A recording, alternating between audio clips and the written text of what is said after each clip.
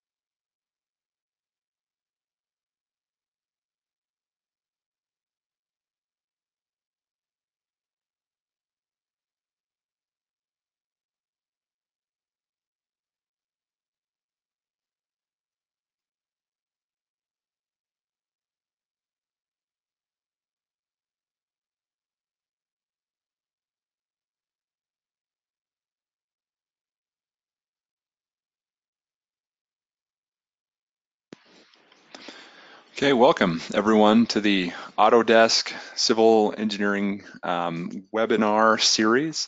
We're excited today to have John Sayre, who's a technical marketing manager with Autodesk, is one of my colleagues, and Rafael Fernandes with Esri will be presenting on a couple different workflows, and we'll be showing you some of this presentation we're calling Smart Design, Smarter Infrastructure. So as a reminder, this webcast series is now monthly. Generally, it's going to be the third Wednesday of the month, and you will see some of these emails go out regarding that.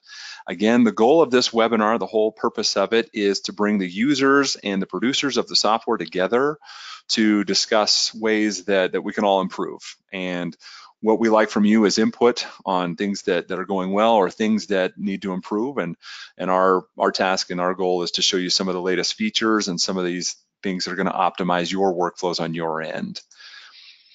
Next month, as a reminder, and that'll be coming up on April 11th, we're going to be going over what's new in Civil 3D and InfraWorks for 2020, and that's the global launch. And so we're excited to have Nick Zeben and Tim Yaris will be presenting for us there as well. So look in your emails. We can look on the Autodesk community site, as well as some of the other social feeds that demonstrate some of when and where those webinars are going to come up. If you have any suggestions for future topics that you would really like to see, if you have any great ideas, workflows that you'd like to see, whatever it may be, if you've got ideas and suggestions, in your GoToWebinar panel, there is a questions field that you're welcome to enter in any of those. If you've got some good ideas, we'd love to hear them.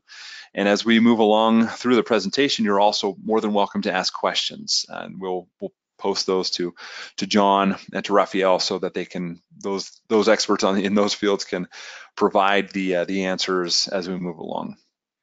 Again, want to remind everybody and point you to the Autodesk, the civil community website as well. That's where these webinars will be posted once they're finalized. So you can look for those there.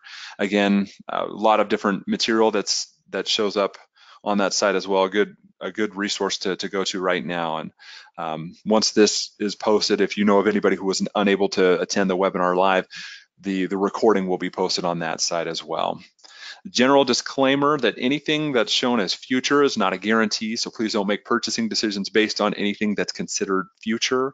Most of the stuff that is going to be presented today should be live, but there may be a few things that are considered future. But again, just as a general disclaimer, want to put that out there as well. And again, want to remind everybody, please ask a lot of questions. As we move through the presentation, anything that you've got questions about, we have a handful of people who are on ready to help answer and field some of those questions. Any of those questions that we're not able to answer, we can either follow up with an email to you, or we can ask John and Rafael directly. One other thing we want to point out right now is that with anybody who signs up for the AEC collection will also be able to access a year subscription for Esri ArcGIS. And so this is a limited offer that's going on right now that's being made through Esri. So just want to point that out. The URL is there at the bottom of the screen. So please take note of that. And if this is something that suits you and it's of interest to you, please jump on this. It's a really good value of that's being offered right now. With that, we've got a handful of poll questions. We want to get a general idea of your background, your interest. And so we'll go ahead and launch those questions right now.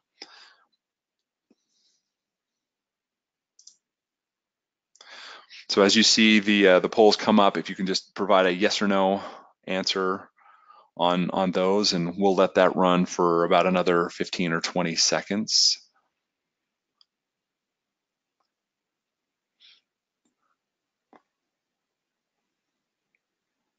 Great, it looks like the majority of everybody has used the Esri ArcGIS. So, okay, we'll go to the, and some of those results there, we can see that. Thank you for everybody who voted there. So we'll go to the next question now, and want to see everybody's familiarity and usage of InfraWorks as well.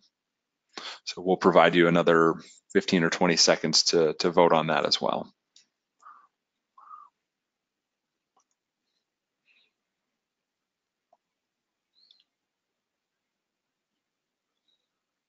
Okay, we'll go ahead and close that out. So that's kind of some of the stuff that I've seen, is that a lot of people, it seems like InfraWorks is a little bit of an underutilized tool there. So we'll go ahead and launch the third poll question now. And just want to get into your area of focus, whether it's land development, roadway, geotech, what your interests are, what your primary focus is in your industry. And we'll let that run for another 10 seconds or so.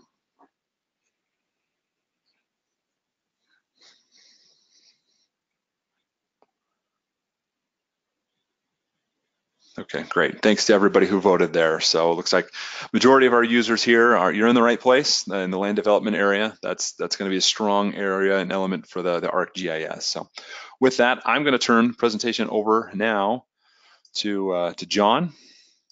And all right. And I'm going to go ahead and I'm going to let Rafael go ahead and get started here. I'll just show my screen for a second here, and then I will switch it to Rafael. All right.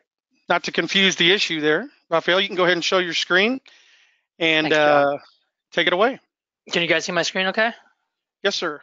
Okay, perfect. So I was really encouraged to see how many of you have already used ArcGIS Online and are using the ArcGIS platform.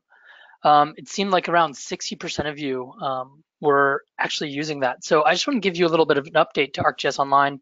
And for those of you who don't necessarily know what ArcGIS Online is, I just wanted to give you sort of some context of what this environment is and what it can do for you.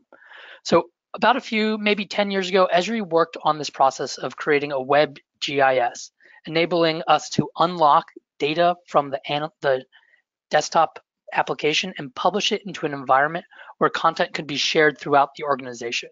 That content, that GIS data, is shared through web maps and applications. And there can be APIs that can create your own applications using our own scripting languages. So this encapsulated web GIS is set up for a specific organization.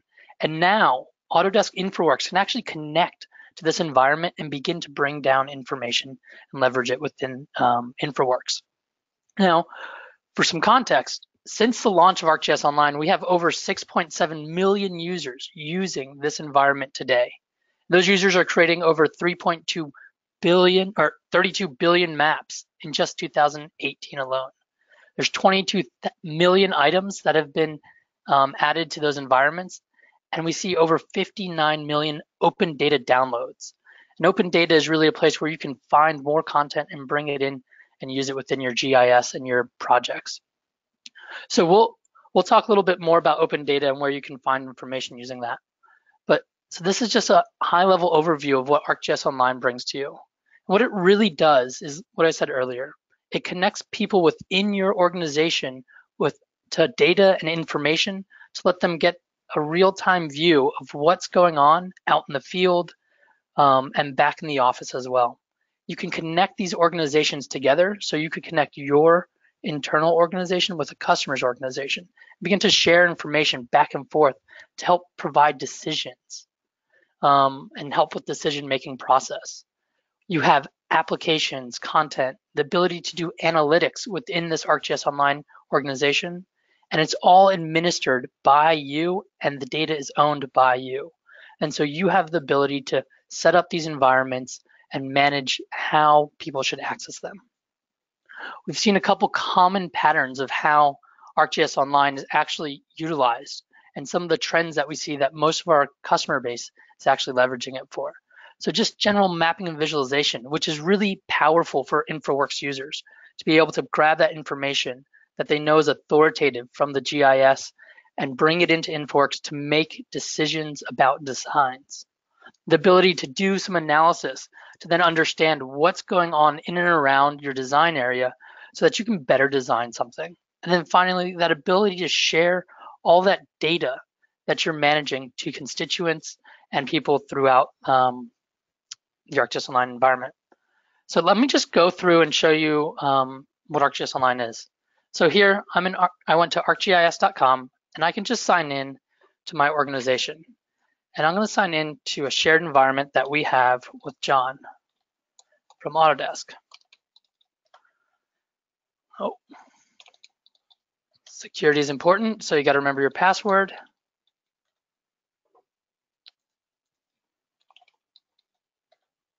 Shoot. Well, I signed in previously just in case that happened. Sorry about that. So this is what that environment looks like when you log in. I can see the banner and I've logged in with my named user and my credentials. Here, if I go to my profile, I can see some information about myself. I can see the picture, and so I know who I am. I can see that I'm my bio of what are my interests and what I'm doing in the organization and how somebody can contact me. I can also see the specific applications that I have access to in my ArcGIS Online organization.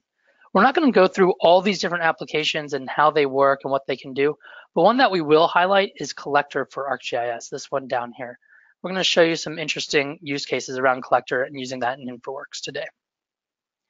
So here, I have access to my organization and my content, and I can add more content to my organization right here in this Content tab. If I search for an item, I can add an item from my computer, and this could be a shapefile or a CSV. I could search for content from the web and then just begin to pull that into my environment so that we can begin to use that. Now, we hear from a lot of users that most of your time is spent looking for valid information for your project designs. So one of the places that I want to share with you to look for information is this living atlas of the world. So Esri works with many local, state, and federal agencies, county agencies, to share their data through ArcGIS Online and give our user base access to that data freely. So you can come here and begin to browse this website to then see what kind of data is available.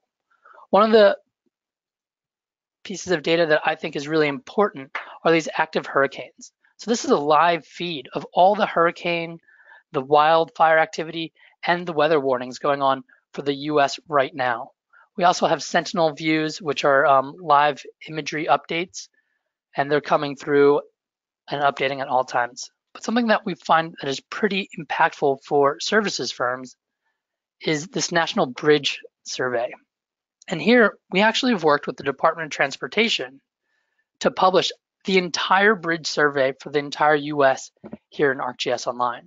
So now you can bring this data into your maps and begin to understand what the conditions of these bridges look like. This is just an example of one data set that's available to you in the Living Atlas that you can begin to use. Another place where you can find some content is through open data sites. And so I mentioned that there's 59 million downloads of open data sites today. Here's the state of Maryland's open data site and what they've put together. And you can see all the different sort of types of data that they've brought into here. So transportation might be a place where you can look for content that would help you understand bridges and roads and different assets around those roads. You can also come down and see all of the different county governments that have shared their data with the state so that they can publish that out publicly for users to use. Now, the last place I want to highlight for you is a city. So here in the city of Fayetteville, if I scroll down to their city departments, there's actually a link to their GIS department and the data there. I can come in here and start to identify any of the data in this environment and download that locally on my computer and publish that into ArcGIS Online, or directly link to it and then begin to use the data from this environment to help me make decisions about my designs. So let's go back to that ArcGIS Online organization. And here I can see I have some content in here. I have a map called Fayetteville John that John's going to use a little later, and a hydrant inspection map that John will also use later. But I want to create an environment or a group where John can access this information and begin to use it within InfraWorks. So here, if I go to groups, I can create a new group, and I've previously done that and named it Fayetteville. I've gone in and actually shared some of that data and content with John right here. If I look at the members, I can see who has access to this environment. If I have new members that I want to invite, I can just invite them from here. So I can see that John's already a part of this group, and so he'll be able to access this information. Now, let's go through the process of actually adding some of this content into a web map that John can then use in InfraWorks. So here, I'm going to open up this Fayetteville John map. And we can see some information in here. Just remove the ORT stops. And the points of interest and the zoning. So here, what I have is a base map with some imagery and our buildings. I can come in here and begin to change the base maps if I wanted to. So like a topographic map to better understand what's going on for the roads and make those roads pop out a little bit more. I can also add data and search for content from the Living Atlas. So here, if I search for the Living Atlas, again, I can search for that bridge layer. And I can find that same National Bridge Survey and bring that in here. We're not going to use that today, but I just wanted to show you how you could bring that in. I can also search my organization for other layers. And if I search for Fayetteville, I can begin to see all of the layers that have been tagged with this Fayetteville name. And here, I can see that there's actually a 1-foot aerial imagery layer that has been shared with me by Wes Newman. And it's got 1-foot accuracy that the state has published. So I can bring that into my map right here and begin to visualize what that looks like. I can also go through and add zoning layers from the city. And so we can see what that zoning looks like. And since the city published points of interest, I can see where the points of interest are in and around University of Arkansas. Now, another thing that I've added or I've downloaded from the local government site was actually our ORT stops. These are bus stops in and around the Fayetteville area. And I got it as a CSV file. Here I can just drag and drop, and it's mapped that CSV file onto my map here. And here I want to just change the style slightly so that we can see it a little bit better. We're going to turn these symbols into, let's say, green stars. I'll make those 20 points. And now I can see the location of all of those mapped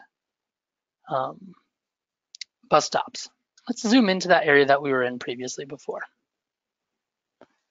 Right here south of Arkansas, University of Arkansas.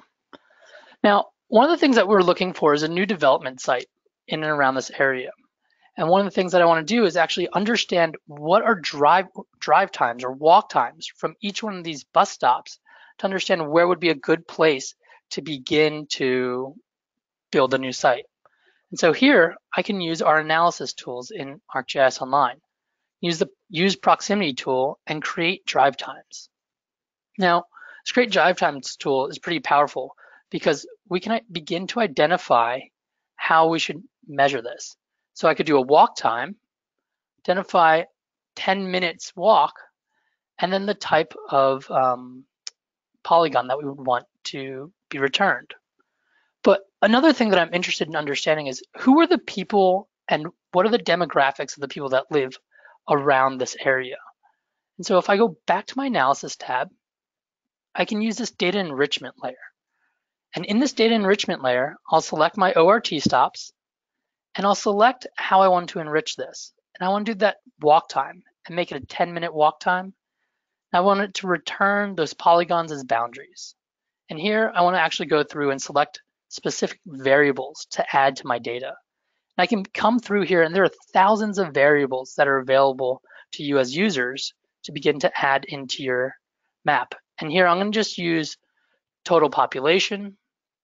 And we can see all the different variables that we have just in this data set on population based off of census data.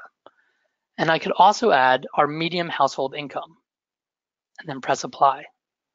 Now I'm going to run this analysis, and what it's going to do is it's actually going to run a walk time based off of that road network and based off the sidewalks in and around that area.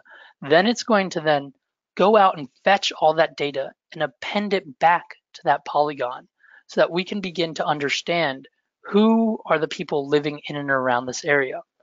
And while that's processing, it should just take a second longer.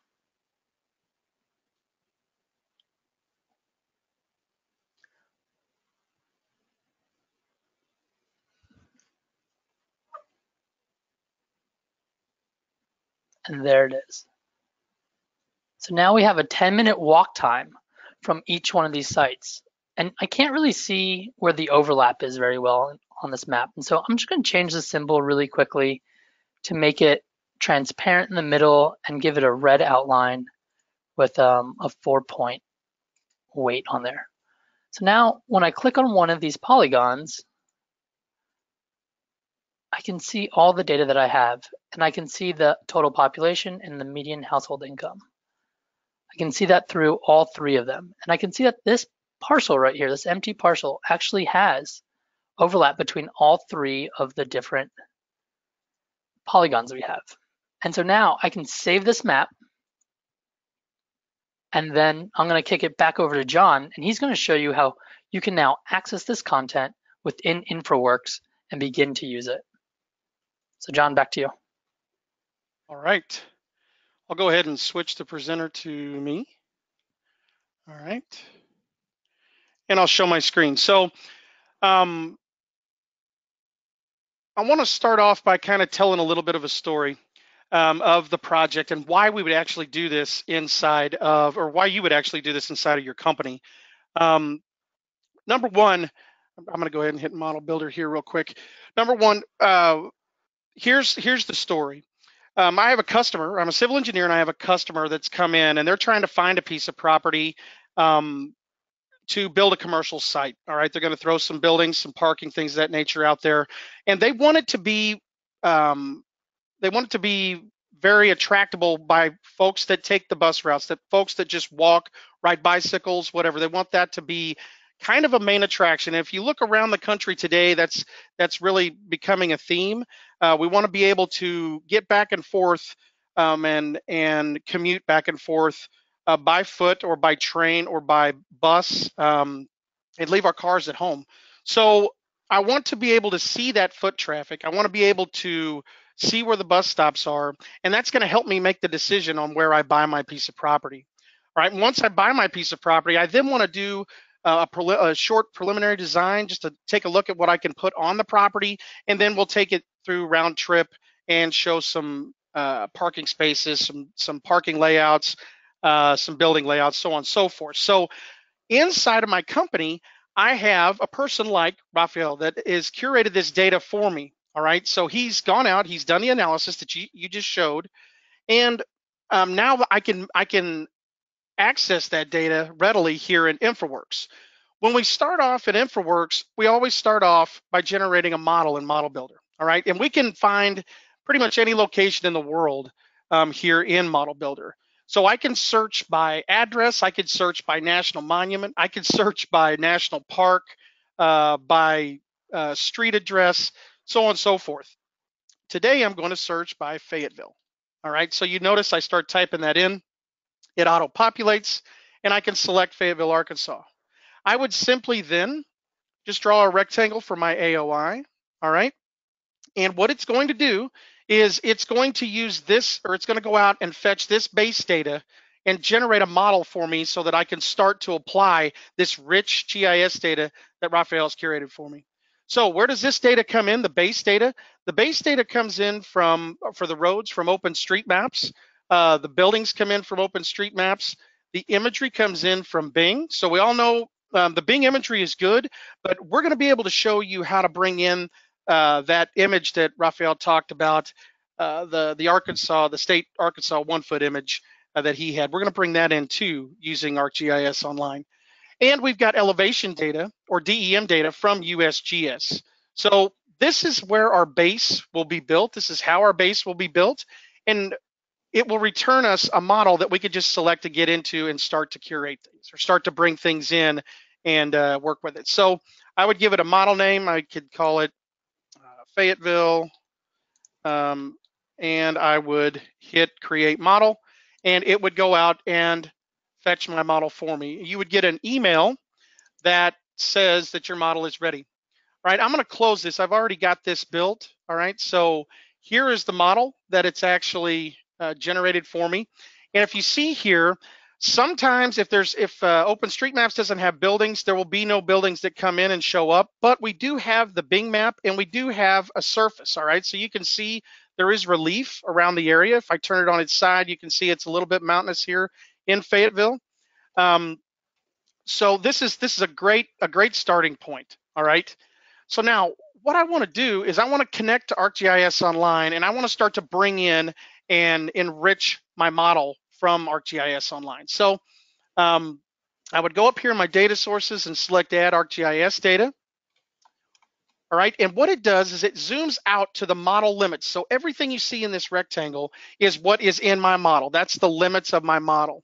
So if I select my groups, remember, Rafael built me a web map, and it's called Fayetteville John. So he has generated everything that I need right now for the type of presentation I'm looking for, or the information I'm looking for, so I can start to make decisions. So if I select that web map, I can see here I've got my points of interest, just like what he showed in ArcGIS Online. I've got my zoning, I've got my or T-stops, and I've got my buildings. All right. Now, for right now, I'm just going to select my buildings. All right. And I would give it what type of feature in InfraWorks it needs to map that to. So I'm going to map that to buildings. All right. And then for right now, like I said, I'm going to scroll down and just select this imagery. All right. So now we can bring in imagery from ArcGIS Online. So I could select that image, and I could say I wanted it to come in as ground imagery. Now I could also, we've also got this Arkansas DEM 1 meter that was generated in 2018. I could also add that and bring that DEM information in too through this import process. So I would just select that image, and then I would see the image and the buildings also in my preview. Now, once I have that picked to what I want to see, or what I want to bring in, I just go down here and hit add to my design project. Now, I've already got this brought in. All right, so I'm going to close this, and I'm going to jump to another proposal here that already represents that import. Now, I don't want you to think I'm not going to actually import some data from ArcGIS today. I am. I'm all about live demonstration. So we will be importing the enriched data here in just 1 second. So if you look, now I can see all of my buildings. I can see the image that's underneath it. All right, that is the image that came in and Rafael showed us in ArcGIS Online. And you can tell it's a different color. All right, so we could go back and we could bring the other image forward if we wanted to. You would just do that in your surface layers. But I think that this image shows a lot better. We all know that real world, what's there today imagery is key in trying to figure out what we're going to design, where we're going to design it, so on and so forth. So the better the image, the better information we have. So now that I've got my imagery, my buildings in, I'm ready to bring in the enriched data, right? So I'm going to switch to this Web3 proposal real quick, and I'm going to go back out to ArcGIS Online, and I'm going to select that same Fayetteville John web map. It's thinking here. There we go. So I pick Fayetteville John, and notice that I have that enriched ORT stops Fayetteville information. So I'm going to select that, and you can see that I've got my polygons. All right. So I'm going to bring that in as a coverage. Okay. And we're going to go ahead and select add to my design project. So it is going out now and fetching that information from ArcGIS Online, and it's bringing it in, and it populates here in my model. So see, that was very quick for it to bring that information in. Now, we can stylize this information. I can't really see anything underneath here right now, so it's a little bit difficult to pick what piece of property I'd like to look at and buy. So I can go back and I can tell it, I want to give it a different style. All right, so that style, I want to kind of match what Rafael had. So I can just change the style, and then you'll see the red outlines like what we had in ArcGIS Online. One thing I want to point out, if you select any of these polygons, like I select that polygon right there, notice that all of the attribute information that was in ArcGIS Online is shown right here and readily available. So I could scroll, remember we did the enrichment. So we had the mean household income for that polygon is right here, all right, 22,701. If you scroll on down, you can see that the total population in that particular area is 1,226 folks, all right? So we could select one of the different polygons, and that information is all going to update. My point to showing you this is that all of the information that was inside of ArcGIS Online on that data is now inside of InfraWorks, and we have a live connection to it. So if any of that updates, then we can simply refresh our data source, and that information will repopulate here. All right. So now we've got our data inside of InfraWorks, and we can see that we have a really good crossing here at this piece of property, okay? So we can select, we can say, you know what, we'd like to see what we can put on this piece of property. So I'm gonna switch to a different proposal here that shows maybe a napkin sketch. So how many times have you heard that terminology? You know, we've got a napkin sketch, and I've even worked, when I worked in production, I've actually had napkins brought to me of sketches that, you know, a civil engineer and one of our clients had actually sat in a lunch meeting and drew on, okay? Not the most, you know, favorable way to start a project, but I guarantee you there's a lot of projects that start that way. So we can translate that napkin sketch into a conceptual type design here on top of this property. So I can see the outline. I've given it just an area here, a coverage with a color. I've thrown some buildings on so we can see kind of how many buildings we might get on this site. And then obviously there's going to be parking in here. But what I want to really be concerned with is, can I service this with utilities? Okay, can I, what kind of utilities do I have around? Well, if I change my conceptual view to engineering view, I can then see all of the GIS information that is underneath the ground. So you can see my water lines. If I pan here to the north, I can see my sanitary sewer lines. So the great thing about it, for this particular piece of property, we were able to identify that piece of property because of the data enrichment and the overlap of the polygons. This is a prime piece of property for us to be accessed by 3 different bus stops, okay? So it overlaps with a 10-minute walk, number one. Number two, we've looked at the contour elevations. So this is not like at the knob of a hill or something like that. It looks like the surface is pretty favorable. And we can also see the utilities. So we have water service that runs right by our property, and we have sanitary sewer service. We even have a fire hydrant that's right here on our property. Now, maybe we want to field verify a few things. Rafael, does that make sense to you to maybe field verify the GIS data? Yeah, so one of the things that we've heard a lot is that organizations sometimes want to trust their GIS data, but they want to then verify that the data that they have is actually representative of what's happening out in the real world. So although you're connecting to a city and a local municipality's data and bringing it in, you might not actually be 100% sure that the data that you have is 100% representative. So there's this tool in the ArcGIS platform called Collector for ArcGIS that allows you to take web maps and data out into the field to begin to do inspections and understand what's going on.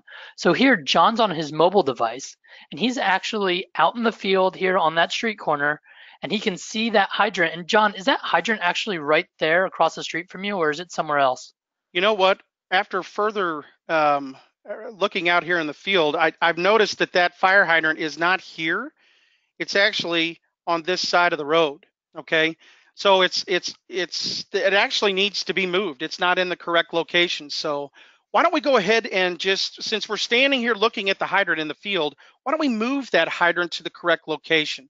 So in order to do that, here in the Collector app, I would simply select that hydrant, and then I'll pick the hydrant itself for me to move, and I will select edit. All right, so I'm going to edit the position of that hydrant. So I would move it over to the opposite side of the road where it actually resides. I would select update point. Now, I've selected update point, but there's a lot of different information that we can add to this right here in the field right now. So I want to change this field note. All right, I'm going to pick in here where it says that, and I'm going to backspace that out, and I'm going to use the voice to text function in my phone to add a note. So I'll hit the voice to text. This hydrant is in the correct location now. I'll hit next, and I want to show that that it's been updated today, and I would simply hit submit. Now, once I hit submit, how long do you think it'll take before we can update this in InfraWorks? Well, I can see that it's updated in my Collector app. Now, if I zoom in here in InfraWorks, I simply select my feature source and hit refresh. It goes out and connects back to ArcGIS Online and fetches the new location of that particular hydrant. All right, so it does take it just a second here, and it will update the location of that hydrant. So all the years in doing field work and things of that nature, if I'd have had this app, boy, I'd have been a happy camper. I could have moved things right on the fly, you know. So there, you can see that the new location of the hydrant is shown, the actual location. But while we were out, we noticed that down here in about the middle of this line, there was another fire hydrant that was not collected. So whenever the data was actually picked up in the field and then inputted into the GIS system, they may have added a fire hydrant after that or something to that effect, or it could have physically gotten not picked up. That's never happened, right? Everything always gets exactly picked up the way it should. But to no avail, we can add that right back. All right, so I see in the field, I'm standing there in front of a hydrant. I can add another hydrant. So I just hit my plus sign here, and I can add that new feature. All right, so I'm going to add that hydrant. I'm going to move down to where that location is, and I'm going to put that right here on the edge of that water line, because that's where I have inspected it and saw it in the field.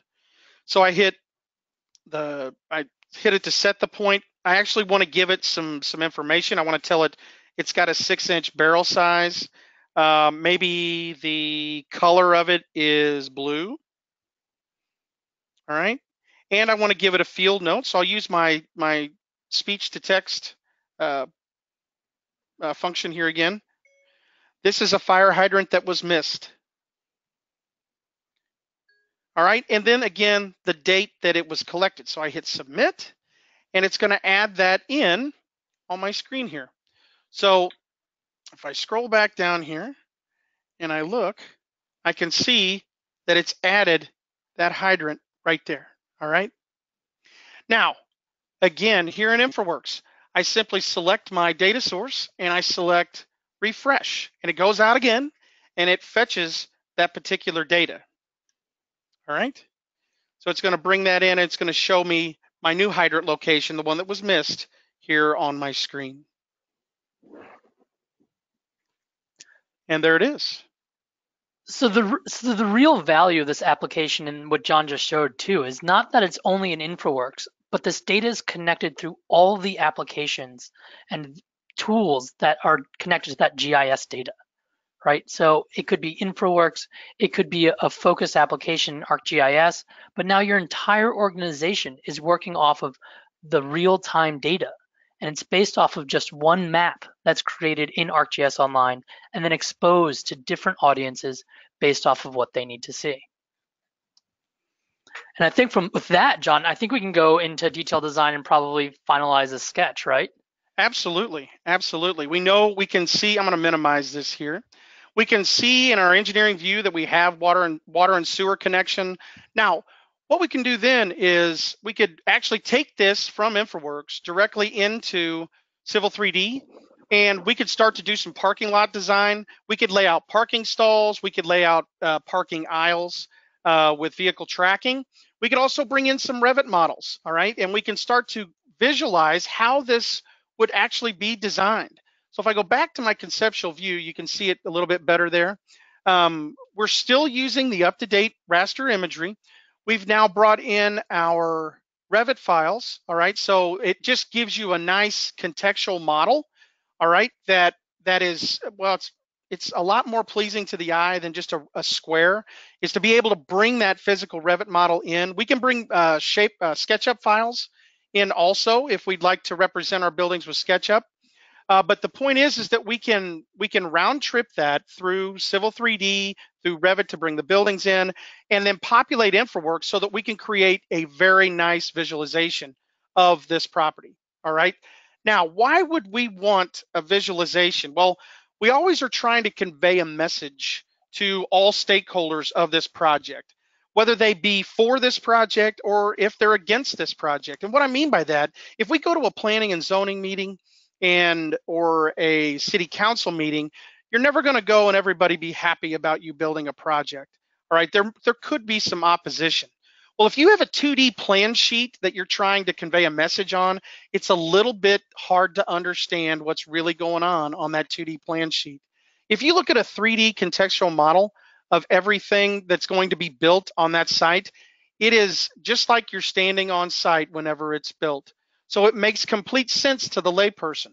So if I did have some pushback from folks that are living in and around, maybe in these buildings here, maybe these are apartments, they're saying, hey, we don't want you to build this back here because it could be an eyesore. Well, you're showing them here how it's going to look once it's built. Now, what you could do to help with that here in InfraWorks, I'm going to close this data source panel, is you could create what's called a storyboard, all right? And very quickly, a picture's worth 1,000 words, right? Everybody's heard that saying. Well, a video, I don't know how many words that's worth. A video shows a lot, presentation-wise. And so it would be nice to be able to quickly generate something like that. So if I go up to my storyboard creator, all right, and I'm going to create a new, actually, I'm going to add a new storyboard real quick. And then I'm going to start by adding a camera path. All right, so it's going to start here with my video. I'm going to let it zoom back, take another shot, and I'll pan around. All right, we'll just give them like an overview of what this is going to look like. All right, I'm just adding in different views into this storyboard. Now, once I hit those views, I could go over here on the right and I can control the speed. I can control the keyframe itself. You can time it if you'd like instead of setting a speed, so on and so forth. So you simply just zoom around and keep adding it until you've got what you want. And I'll hit that for my last keyframe. Then we would play it just to see what it looks like. It might be a little fast. All right. We could slow it down. We can add keyframes midstream. But this, if you play this for folks, this definitely shows a lot better presentation-wise than a 2D plan and profile or a 2D plan that's been watercolored up. All right. I say watercolored up. I've actually had to do that before. So once you've got your storyboard the way you like, you can simply hit this button right here because maybe we don't want to have to run InfraWorks live in front of folks. Well, then we can just record out this storyboard, and you could take and put this video that it creates onto an iPad or some kind of mobile device, even your phone. And I've seen people have mini projectors that are Bluetooth that they can actually shoot this right up on a screen. They're in a planning and zoning meeting. I actually went to a planning and zoning meeting here in my town a couple weeks ago, and they've got a screen that will come down, and they are more than willing to pull that screen down right in the middle of the meeting and let you start to present things that will help with the project. And I think that you can see that this type of presentation would definitely be palatable. All right. So Raf, do you have anything else? No, I think I'm good. I think there's a bunch of questions out there, and so maybe we can hit some of those. Or if there's something else that Ben has to cover. Nope. Sorry, guys, I'm fielding questions now. That's all right. I'm going to go ahead and switch over to you, Ben. Okay, that's fine. So we've got a number of questions, and I would, what I will say up front is I do apologize to any of those. Can you guys see my screen? Am I showing the correct screen? I'm seeing the Esri subscription. Good, screen. okay.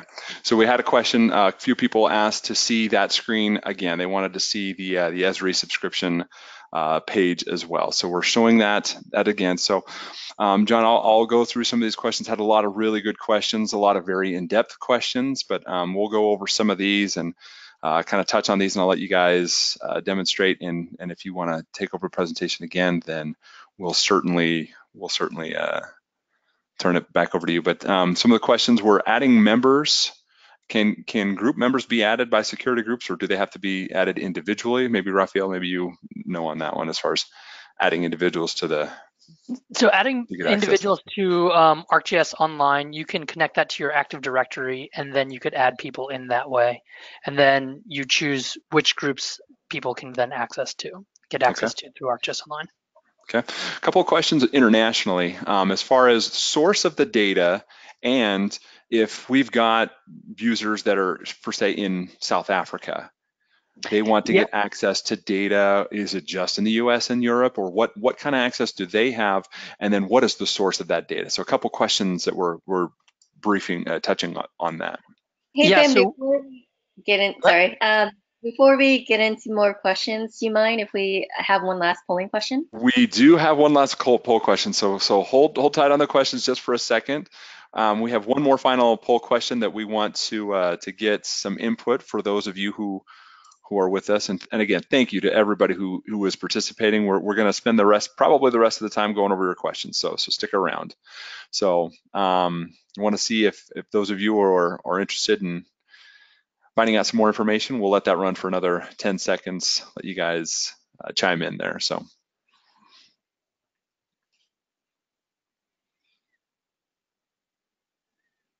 We'll let that run for another 5 seconds or so.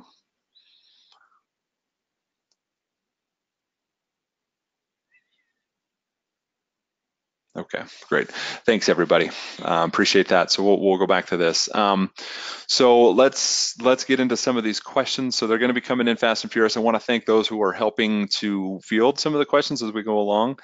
But let's get into this. So a handful of questions regarding save back and being able to actually edit ArcGIS data with InfraWorks or editing ArcGIS data in general.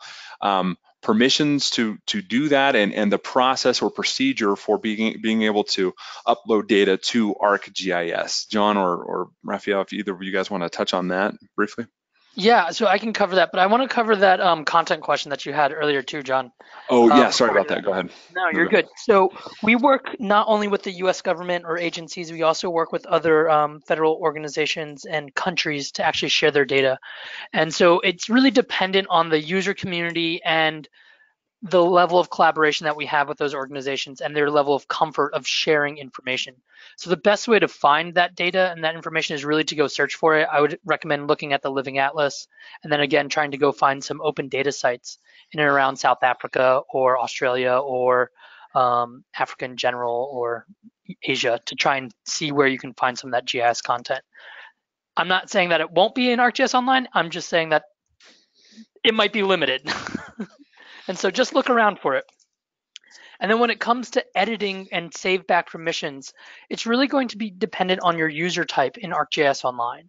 So within ArcGIS Online, I didn't talk about this specifically, but we have this notion of identity and user types and roles.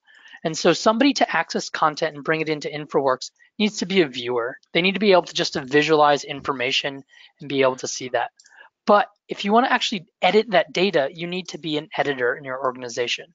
And so that's that same thing in InfraWorks. The user who would need to save back any data or any changes to that underlying data would have to be an editor role in their ArcGIS Online organization. And then they would be able to update that information and it could push back or save back. Okay, great, thanks. Handful of questions about the connector. First of all, so one of the questions here was being able to read duplicate object IDs with the connectors. Somebody was mentioning that they were having failure issues when they were trying to open up and they were showing duplicate object IDs with the connector. I'm not, I think we'd have to look into that one a little bit more deeply. John, do you have any ideas? No, I'd have to see it Okay. to understand it completely. Yeah. Now I'm seeing this, and again, I apologize because my forte or my discipline is not in the land development side. It's more on the transportation side, but I'm seeing this acronym quite a bit, the AGOL. Do either of you know what that is? The ArcGIS Online. ArcGIS Online. I'm just not familiar with seeing that. Okay, so yeah, that's the number of questions about that, ArcGIS Online, as far as saving the information back. Stay tuned for next month. Those of you who have that question, that's a demonstration that will be shown in InfraWorks as far as a save back feature that's being incorporated into that. Again, no future any kind of sorry, I'm being distracted by questions here. That's a future, so no purchasing decisions based on that, but that is something that will be coming up in some of these others. Another question thought was very interesting was regarding the mobile devices. They asked if InfraWorks was available on mobile devices, and John, I believe it's not, but there are files or data that can be utilized with some of the apps from mobile devices. Is that correct? And can you speak to that just a little bit? When you say data that can be used with mobile devices, is that what you said? Yeah. So InfraWorks or ArcGIS data because they had the question, is InfraWorks available on mobile devices? No, it's not. I mean, we would, if we were going to, well, even on a mobile device, we could access and look at it with the large or the Autodesk viewer in BIM 360. You could look at your model with your mobile device. As far as data itself from InfraWorks, I don't know, other than what I just said, how you could look at it. Okay, got it. Okay, a couple of questions about, and a lot of these were really good questions about InfraWorks. One of them was in regards to the coordinate system, and I don't know if you want to just share your screen, John. One of the questions was in regards to if you've got a data set that's in a specific state plane coordinate system, something along those lines, how do you set up your InfraWorks model to display the correct coordinate system? Because the default, and the user was very familiar with the fact that the default is the lat long 84. So do you want to just show that briefly? It's better to show it than to explain it. I was trying to explain it and wasn't doing a very good job. So can you see my screen? Yes, we can. Yeah, so if we go here under our settings, all right, our little tools here at the top, and we select our model properties, this is where you can see where the coordinate system is set. So everything in InfraWorks is going to come in LL84, okay? If you want to see coordinates change, like these coordinates down here, you want to see those change, you can go here and you can change to that state plane coordinate system. Now, this state plane coordinate system here is actually Arkansas state plane. So I could scroll down here to, let me get to it, Arkansas. And I think it's Arkansas state plane north foot. All right, so I could select that setting right there. All right, and I could hit apply and OK, and then I can see my state plane coordinates here and my Z elevation changes also to that that vertical elevation that it should, and how you're used to seeing it in state plane. Okay. Does that answer the question? Yeah, I think so. I hope so. Now, Well, here's something to think about. If you're round tripping things through Civil 3D and you have your data in Civil 3D set to state plane, so Arkansas state plane north foot, if this is not set that way, like what we just set it here in InfraWorks, it's not going to be a problem. You're still going to be able to go here in InfraWorks, and if you wanted to attach, say, that Civil 3D drawing, all right, if I pick that right there, I can go out and I can pick my Civil 3D drawing. And because even if it's in set to state plane, and our InfraWorks model might still be set to LL84, that drawing will come in and sit in the right location. so he so that's not quite the question he was asking. I guess he's asking about the data that's coming in. How does he know what coordinate system that data is going to be in? He says, how do I know that that when I output from InfraWorks that the data is actually going to be in state plane? So I guess it's more the ArcGIS data rather than the InfraWorks model. You would, I mean, just to be, oh, wait a minute, it's ArcGIS data, not the. Yeah, he wants to know how does he know what coordinate system the data that is coming in? So ArcGIS Online works with WGS 84, the lat long 84 that it normally uses. But if you're using our desktop application, ArcGIS Pro, you actually have the option to choose and create your own custom projections. And so from there, you can actually share content from ArcGIS Pro, our desktop application, to ArcGIS Online in the specific projection you need. And if you do your governance and your data, follow your data policies correctly and set this up beforehand, and always make sure that your data is set up to flow that way. And when you're building your projects, that you start in ArcGIS Pro, you set up your projections, you set up your data, and you push it to ArcGIS Online. Then when you bring it into InfraWorks, it will be in the correct projection. Is that correct, John? Yes. Okay. It is. And again, on the Civil 3D side, I mean, if it's set up in state plane coordinates, and you want to export points to a CSV and then bring them in and show them in InfraWorks, you can be, if it makes you feel better, you can set the coordinate system up like I just did, and it will show here in the bottom. You'll be able to see the X, Y, and Z, but you would be able to bring that in and it would come in the right location. Okay. A handful of questions were in regards, and again, everybody listening, everybody online, thank you for those of you who submit questions who we're not able to get to. We're going to overwhelm John and Rafael with the questions that you have. All these questions are recorded, and so we can follow up with you guys individually if we're not able to address the questions in this at this time, and we do just have a few minutes remaining. One of the questions, and a couple questions actually, regarding Revit data and Revit models, bringing those in a georeferenced location and or exporting that information to ArcGIS Online as far as utilizing state coordinate system. John, can you talk a little bit about importing a Revit model into InfraWorks and as far as making it georeferenced? Sure, absolutely. There's a great workflow on how to do that, and you use the way to start that is in Civil 3D. So I actually just did a class on this last week. We can start in Civil 3D and we can set that coordinate system, that state plane coordinate system, and use a command called the shared reference point. All right, that builds an XML file of the location in state plane of that particular building or any building. We can even do it on bridges, okay? Now, once you've got that file and it's exported out of Civil 3D, you can open Revit and you can set that as a location inside of Revit, and it will physically rotate the building on your screen and set it to that state plane coordinate. Now, once that's done, you can save the model, all right? And then you can drag and drop that model directly into InfraWorks, okay?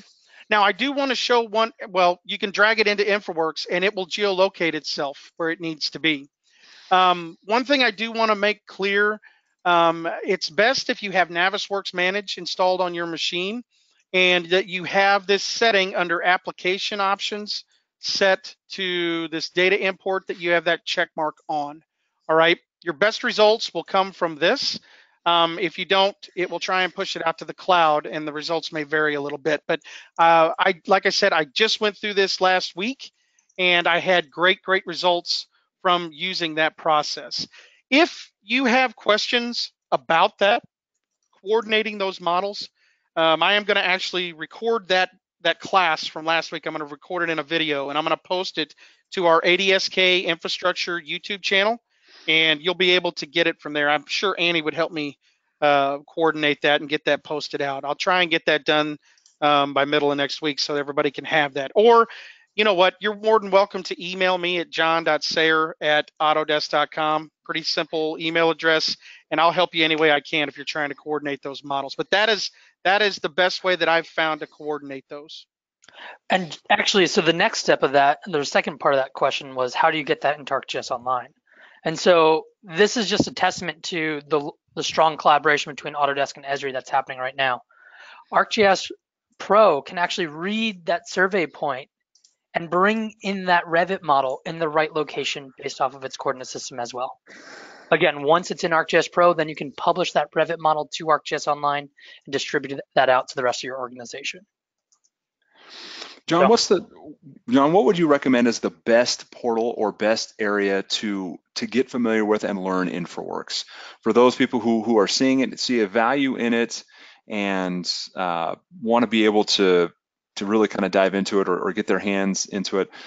Which one do you recommend the most? Because I know on Autodesk, on Autodesk's site, there is the tab for InfraWorks. You'll have some information there, but as far as just getting through that and kind of getting familiar with it, what do you recommend? Well, I think the community site is a good place to go.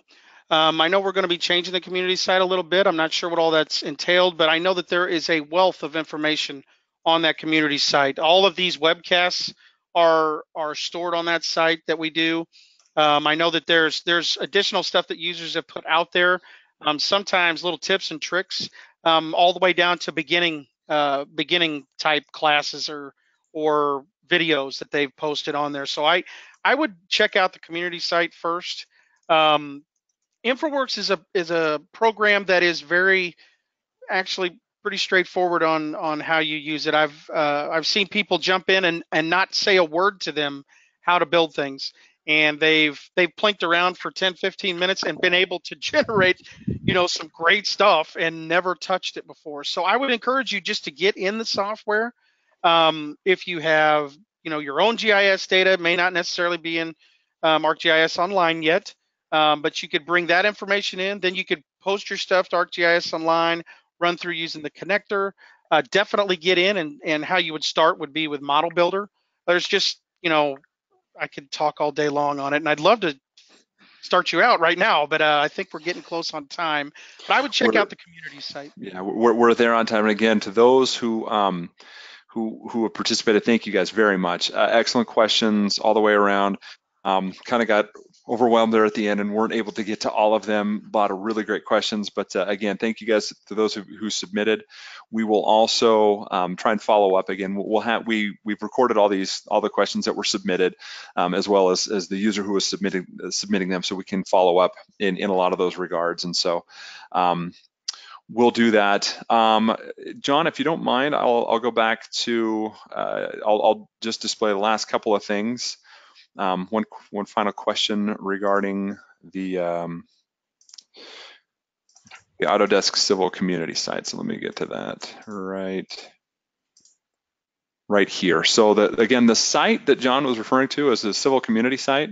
And this is where you're going to find the webinars, tips and tricks. A lot of this information is all going to be found here. We're going to post this webinar on that site as well. In addition, take a look at YouTube. For those of you who have questions about getting into InfraWorks, we have a lot of really knowledgeable staff with Autodesk who have prepared, John included, who have prepared a lot of really great information and that have posted a lot of this information on YouTube. So if you get a chance, there's a tremendous wealth of information about how to use and how to get into some of these tricks and tools and tips for utilizing InfraWorks on YouTube itself. So, and Ben, that website or that site on YouTube is ADSK. If you search ADSK space infrastructure, it will bring that page up. And there, it's like Ben said, there's a wealth of information. ADSK infrastructure. Space infrastructure. Okay. Yep. Again, next month, we're going to be diving into what's new in Civil 3D and with InfraWorks as well. So a lot of the InfraWorks information pertains to some of this ArcGIS, but this is really kind of a special topic that I know is near and dear to a lot of people's hearts. Again, thank you to everybody who participated. Thanks for your questions. Thanks for attending, and we can reach out to those who have submitted questions. John, Rafael, thank you guys very much. Thanks to everybody who helped with questions and those who helped put this together. Guys, have a great day, and we will hopefully see you next month. Thanks, everyone. Thanks.